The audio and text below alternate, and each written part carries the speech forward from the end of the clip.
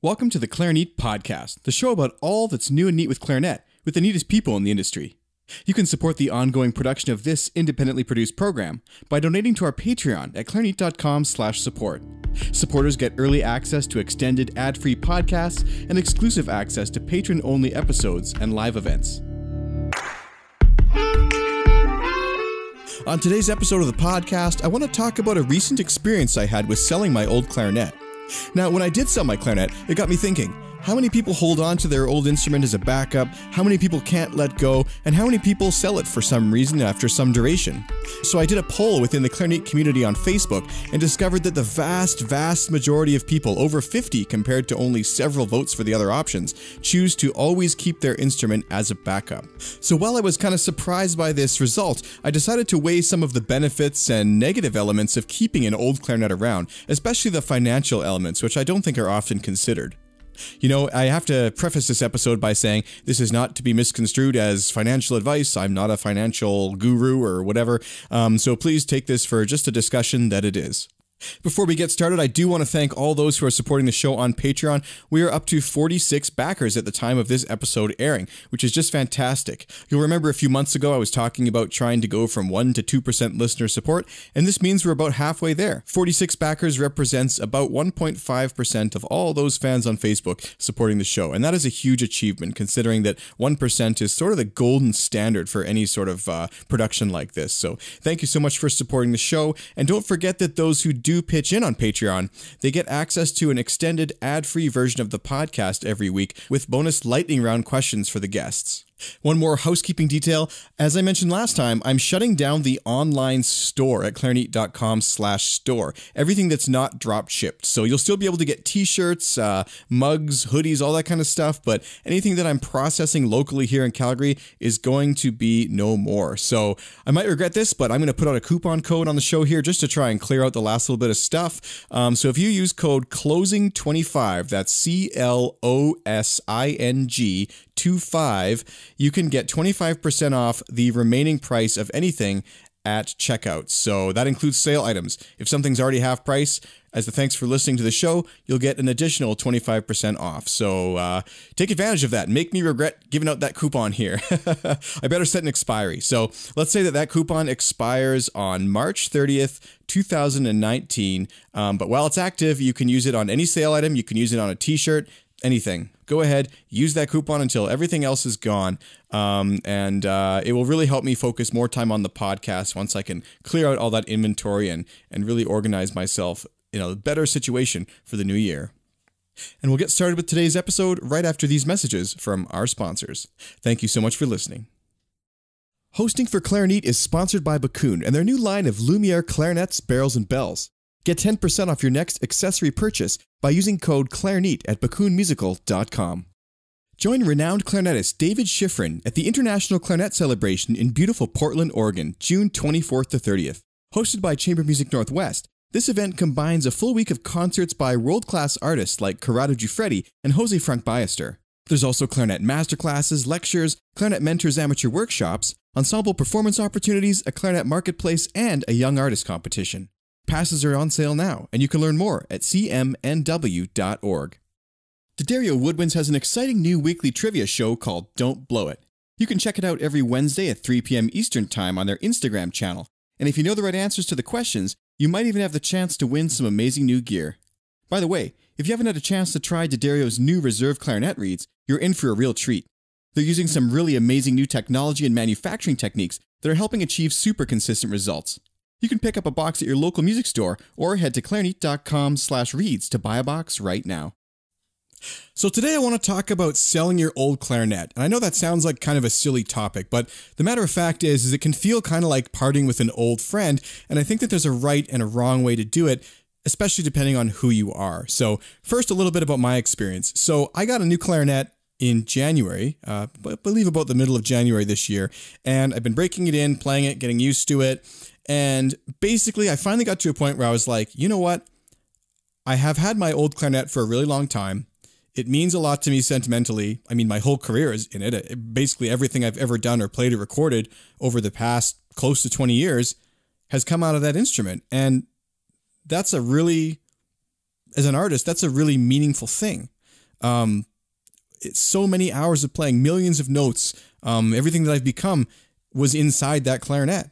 And it feels really weird to let it go. But something I learned recently, and this is, those who follow me on Facebook will know that I'm a big fan of this Marie Kondo book. I think it's called The Life-Changing Magic of Tidying Up or something like that. And it's actually had a profound impact on me because one thing it talked a lot about was the importance of items in your past not necessarily having the same importance for your future.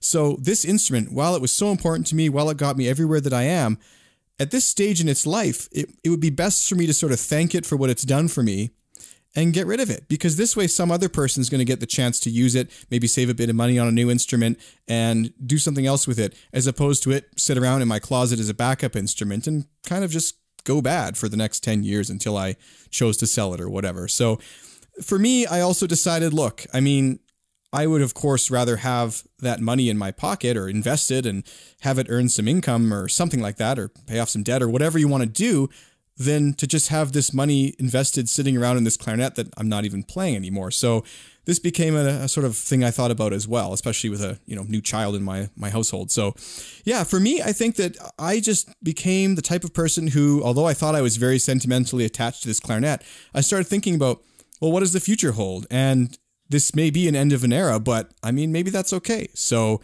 yeah, I said goodbye to my clarinet of 20 years, and I actually ended up just trading it in at a local music store. I want to talk a little bit about why that is in a second, but for my estimation, there's 4 types of people, and I want to talk about the different types of people a little bit who sell their clarinet or choose not to, and why or why not these might or might not be good decisions for you or for anybody else. So the first type of person sells right away.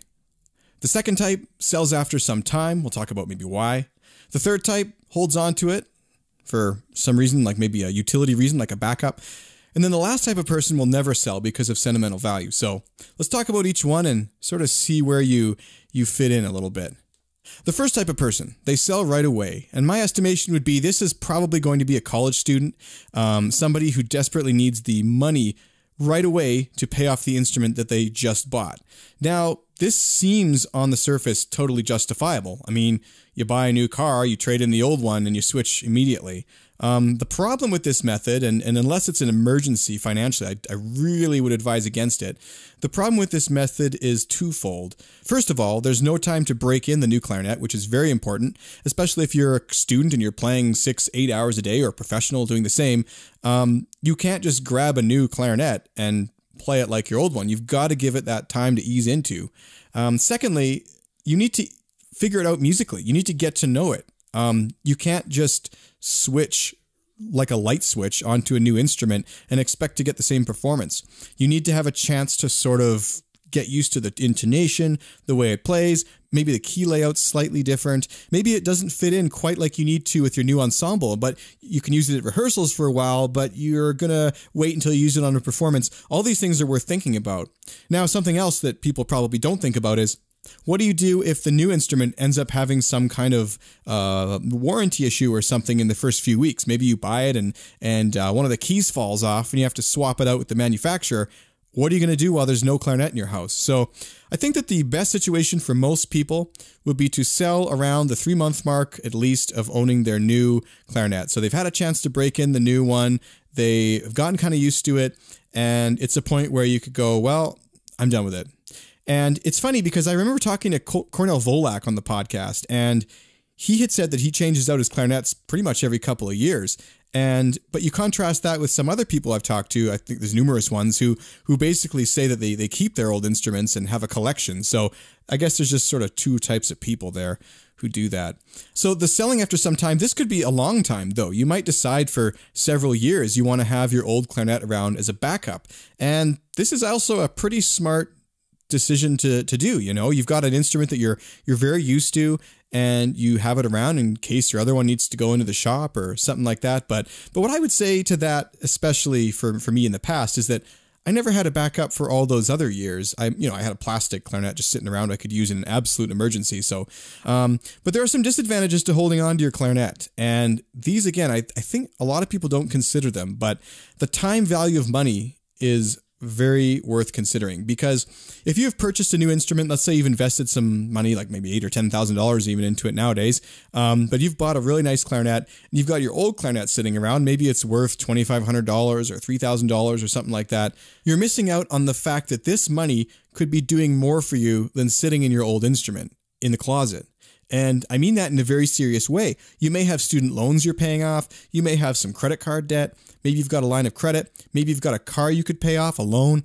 Usually these things have interest, and usually the interest is more than 5, 6, 8. Credit cards are close to 20 or above %.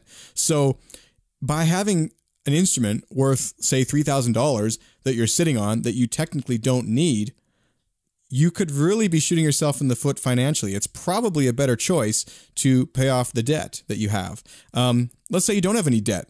Who cares? Maybe I should just leave it sitting around. Well, no. In that case, even then, you could take down that clarinet, sell it for whatever it's worth, and you could be investing that money into God knows what, a mutual fund, even just a savings account, have a little bit of padding in your bank account, anything like that.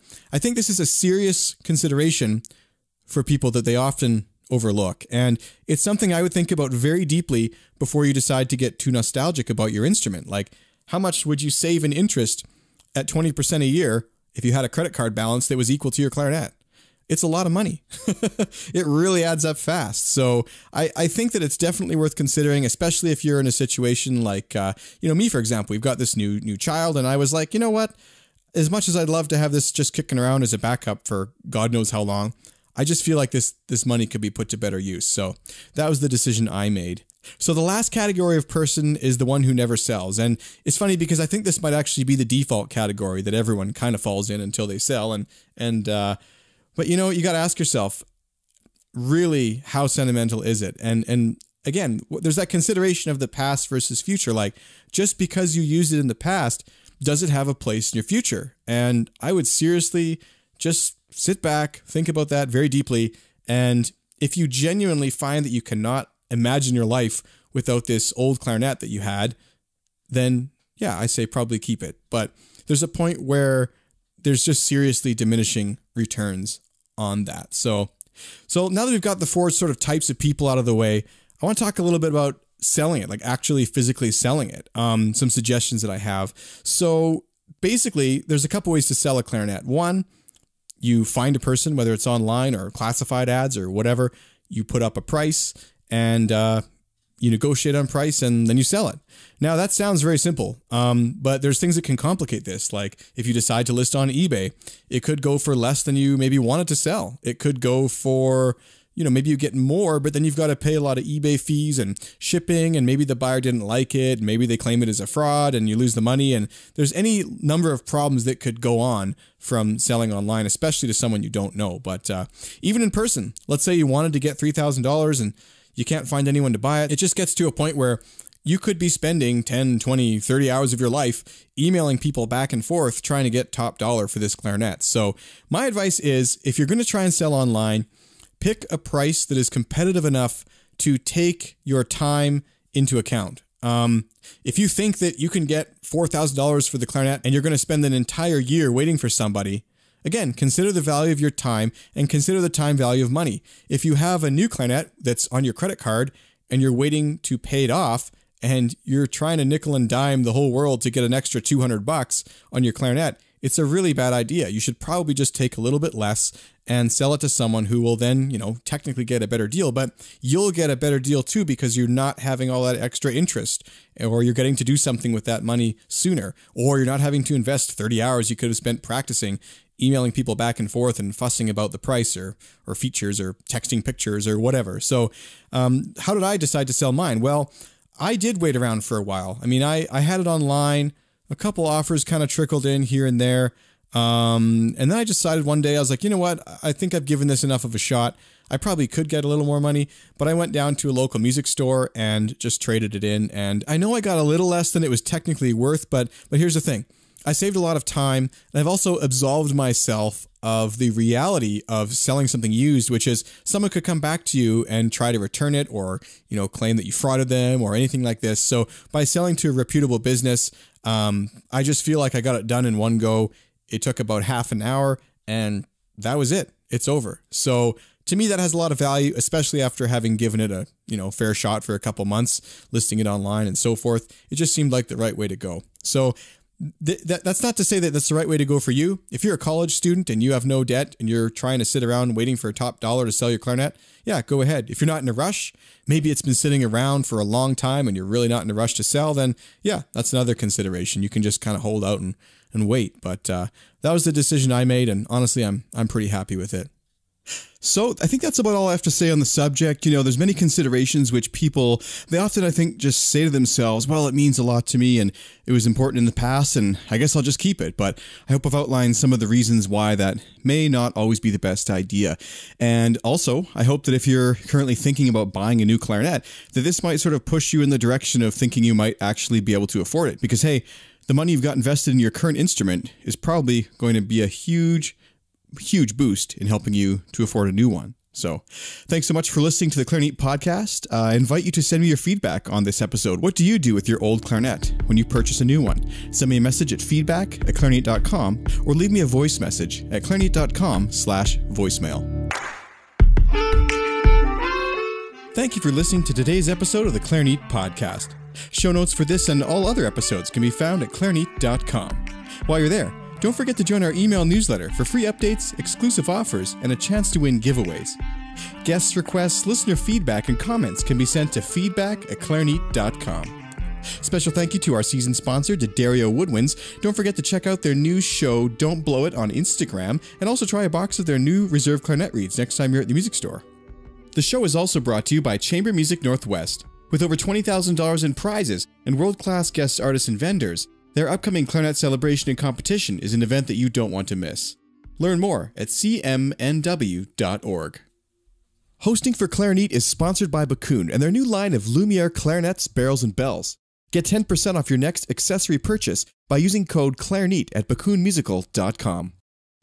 This program was produced and hosted by me, Sean Perrin, in Calgary, Alberta, Canada. Music performed by Michael Lowenstern. Debate episodes co-hosted by Andrew Morrow. Audio editing by Brian Chappells. And copy editing by Megan Taylor.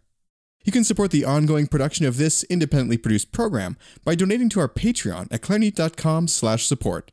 Supporters get early access to extended ad-free regular podcasts and exclusive access to patron-only episodes and live events. That's all for now. Be sure to tune in next time for more of what's new and neat with clarinet with the neatest people in the industry on the Clarinet Podcast.